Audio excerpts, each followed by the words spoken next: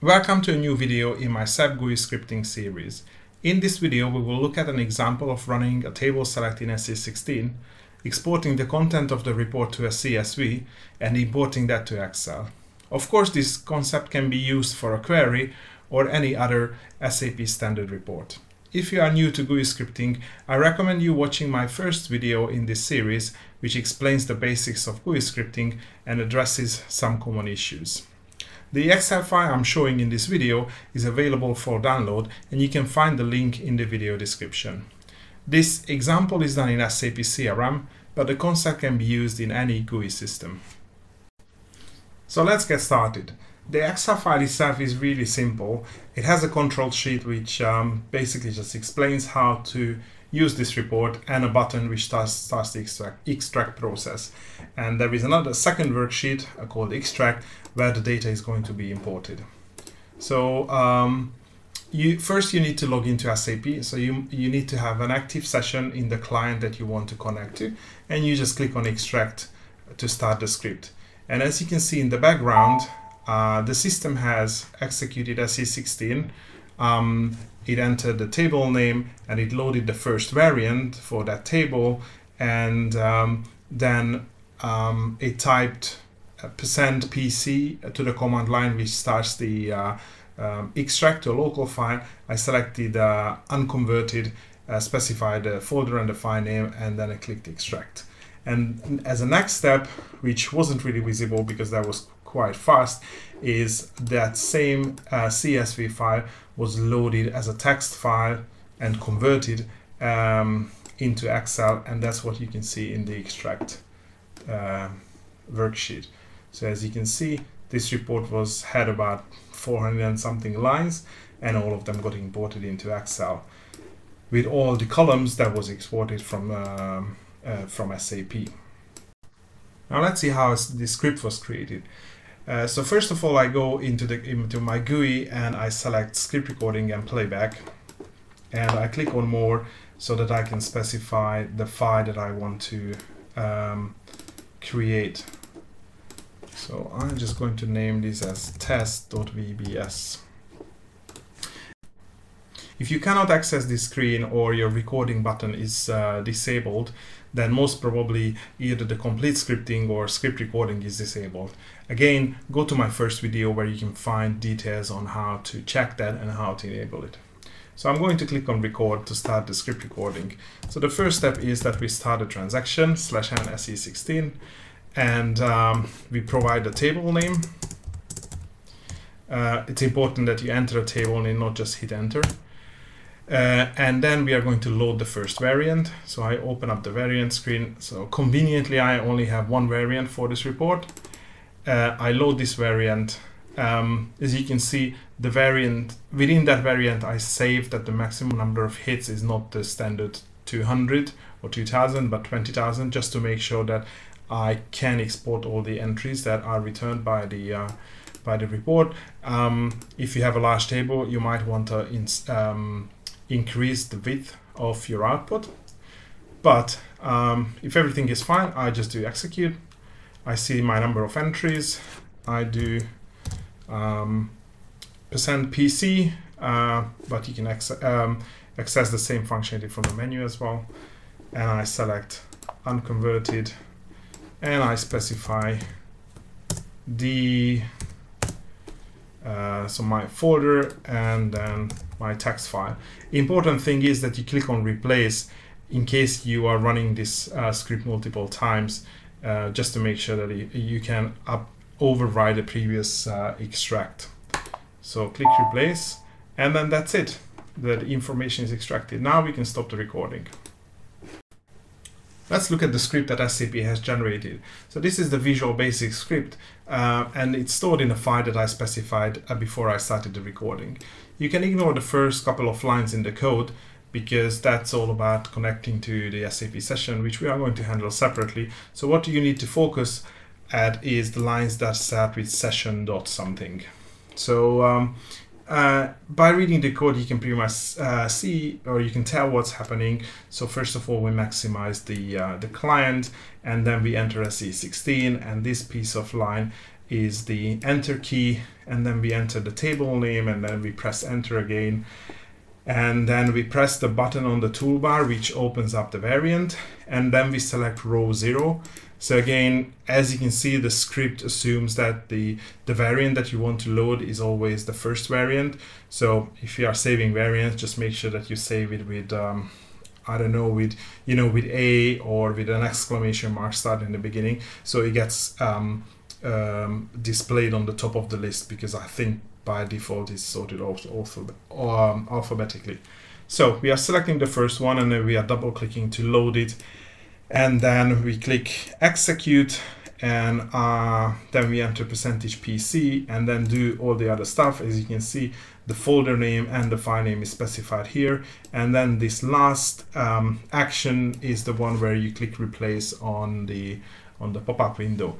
And after this, your file will be created in your local drive.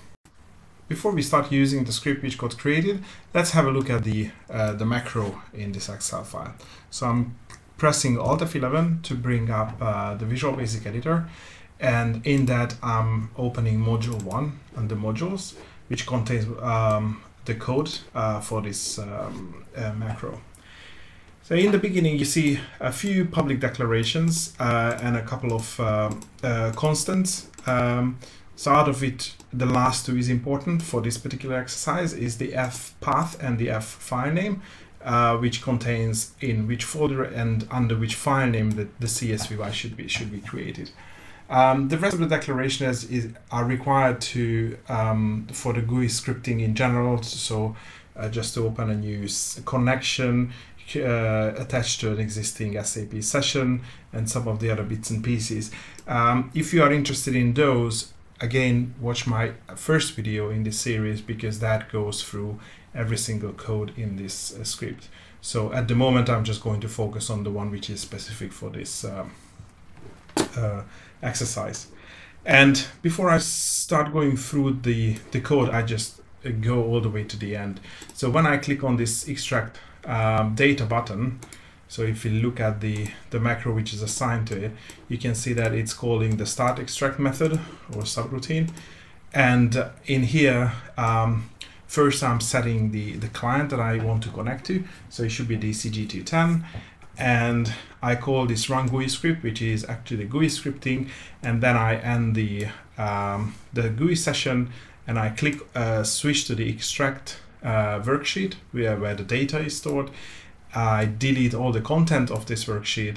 I load the CSV file, and at the end, I'm just updating a cell in the control sheet, which I haven't talked about before. So again, for reporting or admin purposes, every time I run the extract, I update this field with the current date and time, so I know how old my data is. So the first line is only a declaration, so let's look at the run GUI script code. Okay, so this is run GUI script. In the beginning, I'm attaching to the GUI session. So again, if you haven't seen the previous video, this example, so this GUI scripting example attaches to an existing GUI session instead of logging onto the SAP directly. So you need to log in before you run this Excel file. So and for that reason, this macro is not storing any user IDs or password, because it just attaches to an existing GUI session. And then the rest of the code in here is pretty much what you have seen in the script recording. So if I place this side by side, you can see that these are, I just copy and pasted the lines from here over to this section in the Excel macro. The only difference is that in my code, I'm calling the session variable as object session OBE sesh SESS, and the SAP just calls it session. So when I paste this piece of code in, just replace all the session to this word in the beginning. But pretty much you can see that it's the same lines, same code. So maximize, do SA16, read the table, select the first variant, enter %PC, and the difference here is, again, if you remember, there are these two lines in the code here, which is ctxtdi path and ctxtdi file name, and in the recorded script, obviously, it is the value that you have entered on the during a script recording, and in here in the Excel we are replacing that with the path and the file name. I mean, but I mean, quite frankly, you can decide to leave them as a constant and not to use these global variables. Again, it wouldn't have any impact. But I was using when I first developed this method, I actually ran multiple extracts, multiple SE16 tables and queries and reports. So I wanted a way to always specify specifically what is the path and the file name I want to use. So anyway, it's up to you. And the rest of the code is just simple. There is a message if an error occurs, but that's pretty much it. So that's the run GUI script method. If you go back to the main code, then we end the session, then we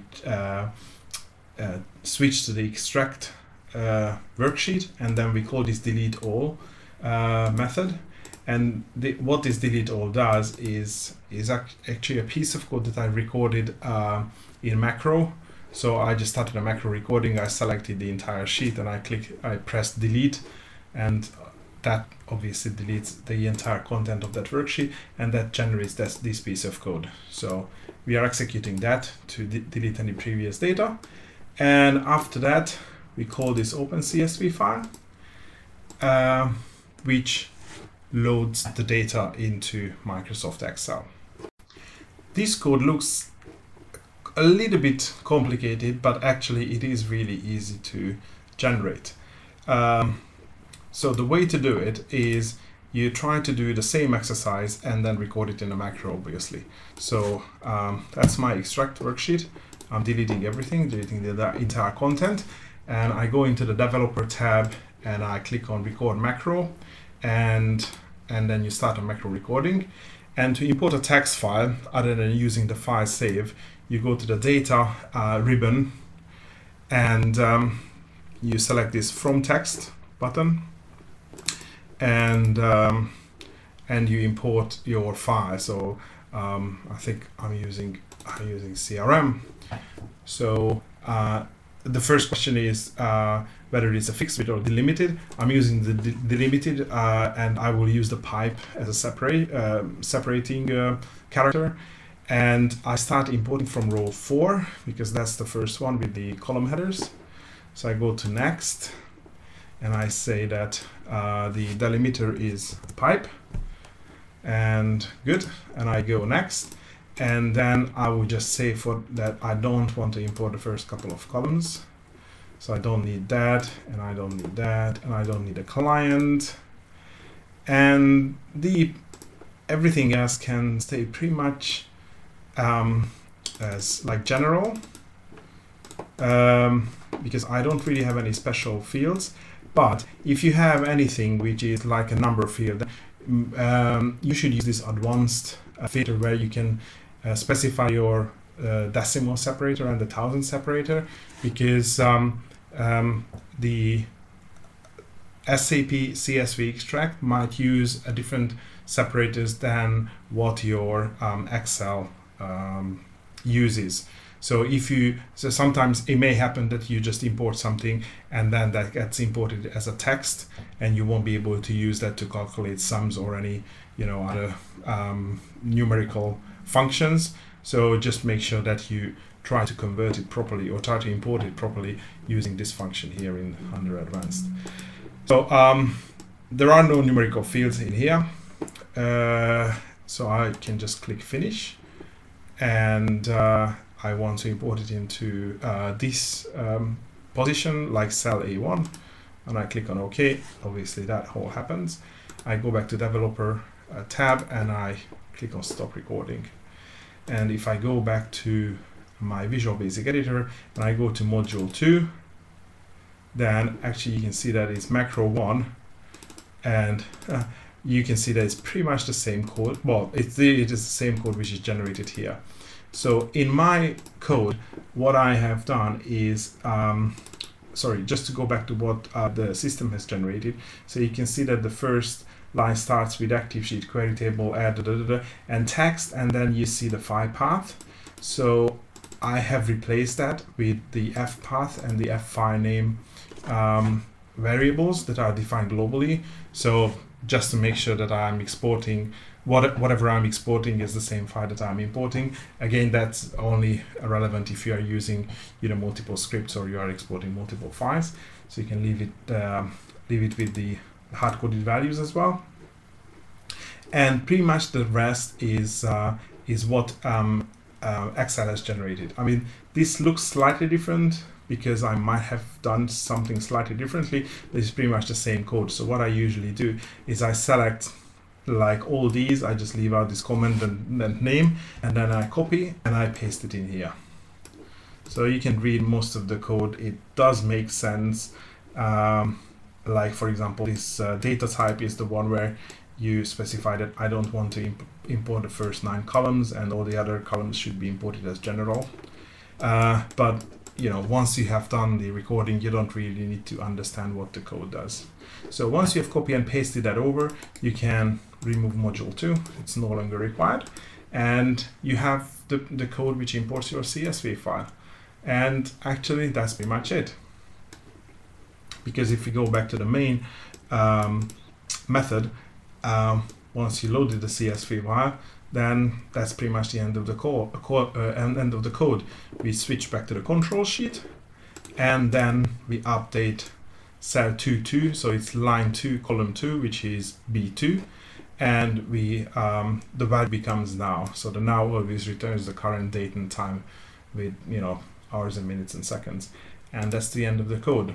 So again, every time you run it, it dumps the data from SAP, deletes the previous data in Excel, uploads the CSV, and updates this timestamp on the control sheet.